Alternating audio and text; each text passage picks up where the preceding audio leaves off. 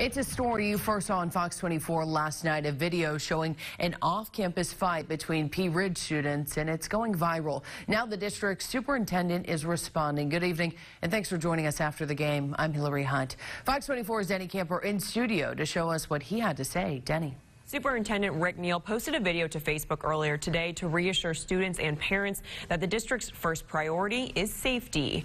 Neal was responding to this video, which shows several minors physically assaulting another boy at an unknown location off campus.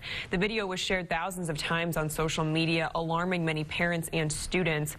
In a video posted to the district's Facebook page, Superintendent Neal asks that parents and students take their concerns to him rather than social media. We'll set up an appointment and come by and have a conversation about, what is really actually happening. And misinformation can be really cleaned up and making sure that we're really telling the correct story. We spoke to Neal earlier today, who wants to remind parents that student information is confidential and therefore the district legally cannot comment on the students involved in the video. The superintendent emphasized that although the event did not happen on a Pea Ridge campus, the administration takes safety concerns very seriously. In studio, Denny Camper, KNWA Northwest Arkansas News.